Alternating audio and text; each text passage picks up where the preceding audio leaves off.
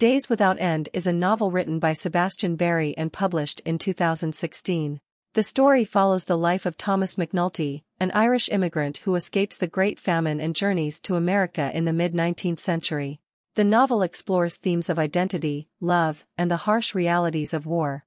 Thomas McNulty befriends another young Irishman named John Cole, and together they join the U.S. Army, becoming soldiers in the Indian Wars and later fighting in the American Civil War.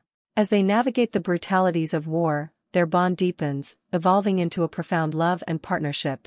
The novel portrays the horrors of battle, the challenges of survival, and the deep-rooted prejudices of the time.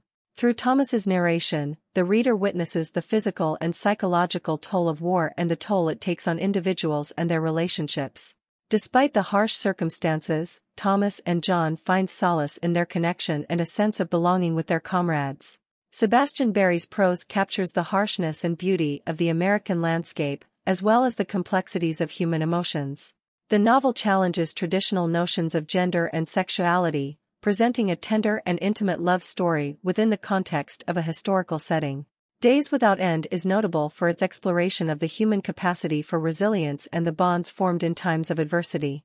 It delves into themes of survival, sacrifice, and the search for meaning in a world plagued by violence and uncertainty.